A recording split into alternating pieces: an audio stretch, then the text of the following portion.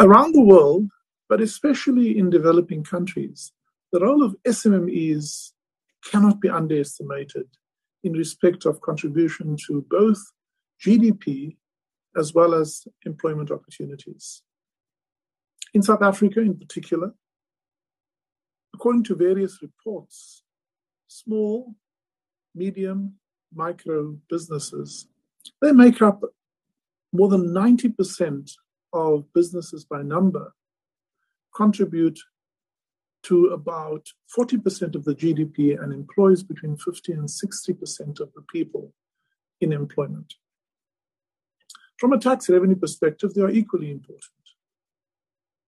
This year to date, by way of example, the SMME sector has contributed over 410 billion rand, which makes up about 30% of the total tax revenue from companies' taxes, VAT, as well as employment taxes.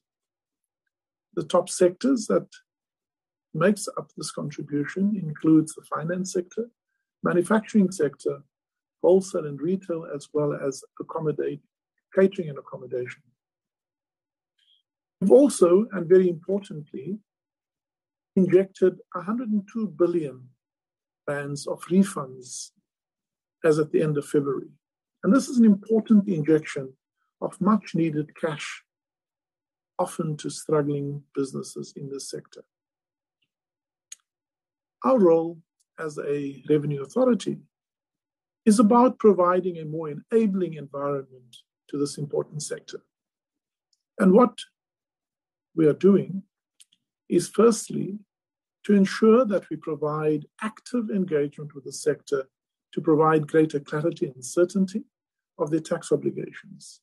We deliver this in the form of webinars, video guides of how to fulfill their tax obligations. We deliver public engagements and provide clarity statements in the form of simplified leaflets, newsletters, and other statements on our website. Our second objective is to work hard to make it easier for SMMEs to fulfill this obligation. We have had, for example, a simplified tax introduced, which is turnover tax, that provides a lower rate of taxation for small businesses. We also have introduced e-filing as a feature that makes it possible for small businesses to fulfill most of their obligations online, and a dispute resolution processes that makes the resolution of disputes simpler for these businesses. We would be the first to say that we have a long way to go, both as a revenue authority, but also as a government, as stated in commitments by our President and our Minister of Finance, to improve the environment within which small businesses operate in South Africa.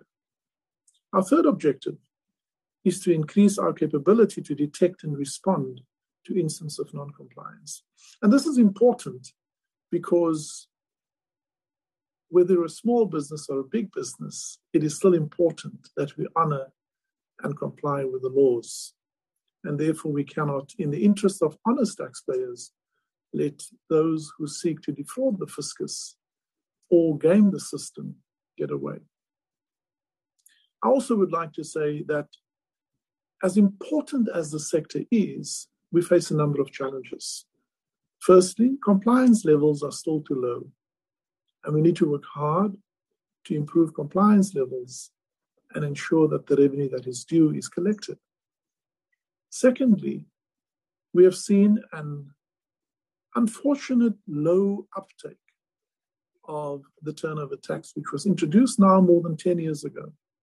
We are currently conducting research to understand why, and also how else we may simplify tax policy for small businesses. And then thirdly, the high percentage of cash transactions in this segment presents challenges. Challenges firstly for measurement and accounting accuracy across the economy, as well as providing the means for fraud, corrupt and criminal activities to proliferate.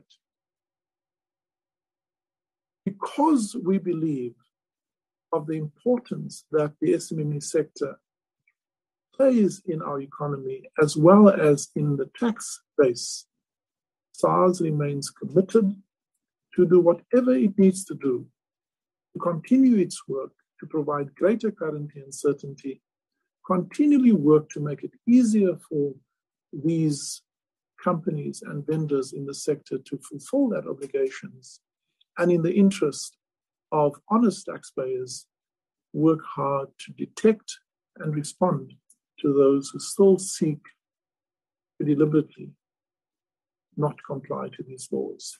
That is our commitment, and we hope that our contribution will have a positive and multiplier effect to this important segment in our economy.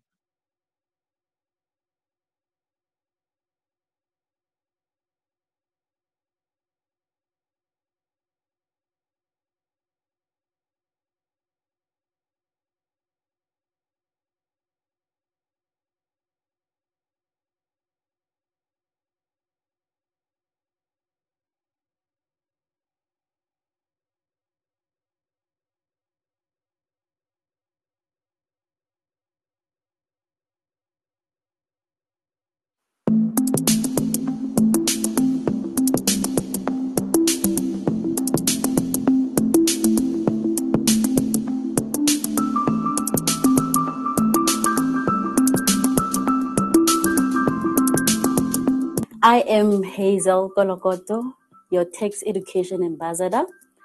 I'm here to tell you about the different business types that we have within our SMME segment in SARS.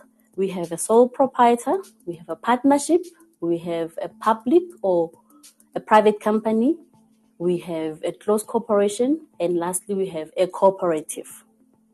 Let's start by discussing what a sole trader is. With a sole trader, there is no need for yourself to go and register with the CIPC, which is Companies and Intellectual Property Commission. It is a one-man show. There is no need for registration. The second type of business that we are going to discuss, it is a partnership. A partnership is the same concept as a sole trader. The difference is that there is two or more people coming together to start a company. People come with different skills, different resources, with the aim of starting a company. And with a partnership, again, there is no need to go to CIPC to do the formal registration of the company. When it comes to tax, each partner will be taxed individually depending on their individual tax rates. Another type of a business within our SMME segment is a private company and a closed corporation. This business types requires you to be registered with CIPC first. During the CIPC registration process, you will automatically be registered with SARS and be issued with a corporate income tax number. After registration, you will be required to file your income tax return annually, 12 months after your year end.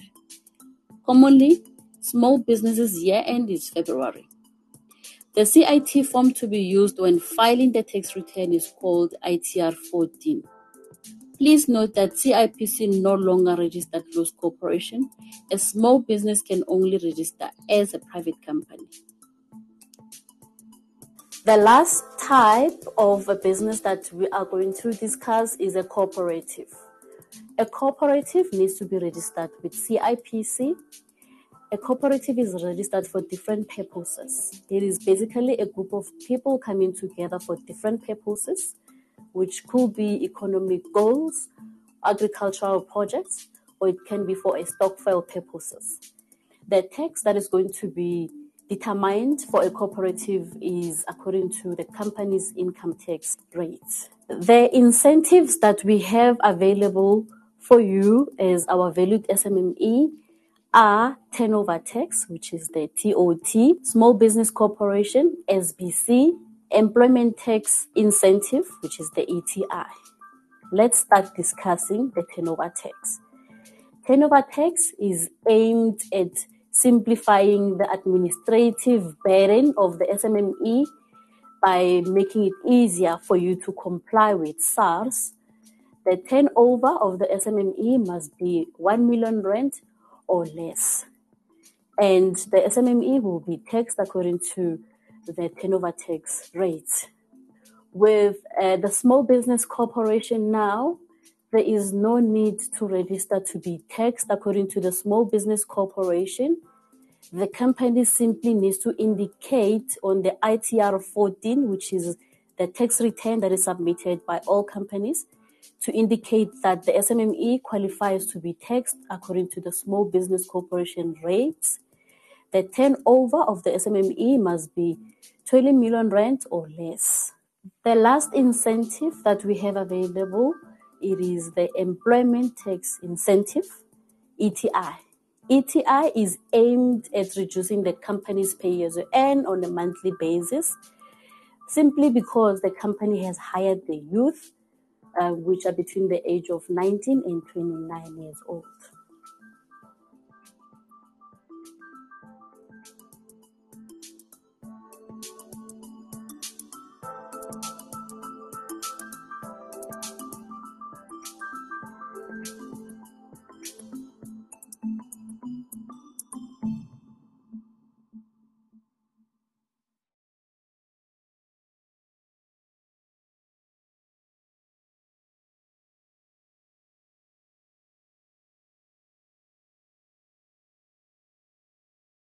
Dear taxpayer, the following video will show you how to get your tax compliance status PIN, what used to be called Tax Clearance Certificate TCC, via SARS e-filing.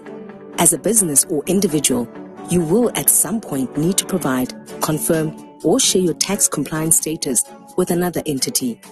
This usually happens when you apply for a tender, a new business contract, foreign investment, or to prove good standing.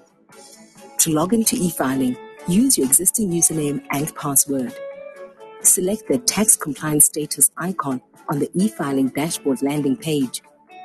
The Tax Compliance Status Service Activation workpage will be displayed and the tax reference number will be pre-populated on the screen.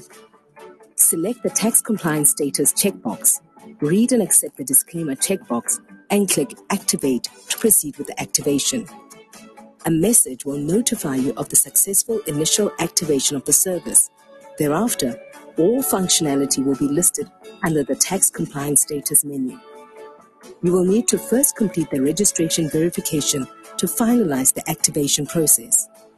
If you click Continue, this will display the Entity Reference Number Confirmation Process page. Please note that no changes to details are allowed on this form.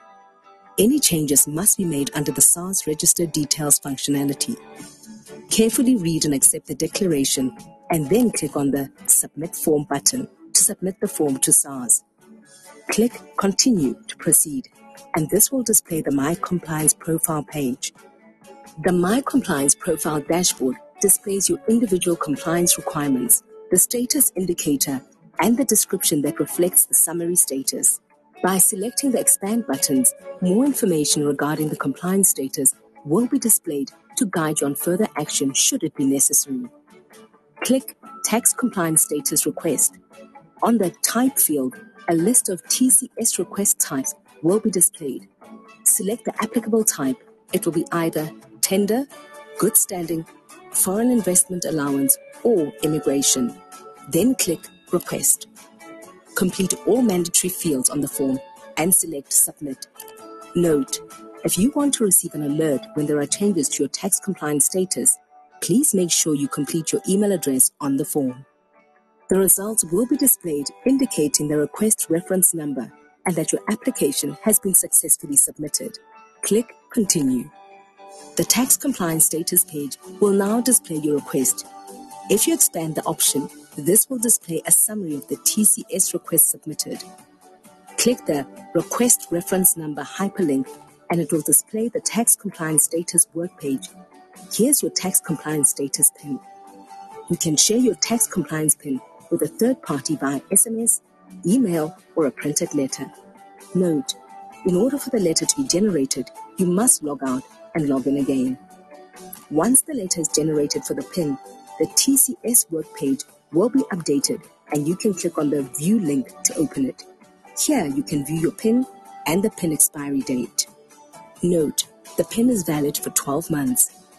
To check which third party has viewed your PIN, click on Who Viewed My Status tab on the left menu. Complete the search criteria details and click on the Request button. Congratulations! You have successfully applied for a tax compliance status PIN. You can now log out of e-filing or use other e-filing services.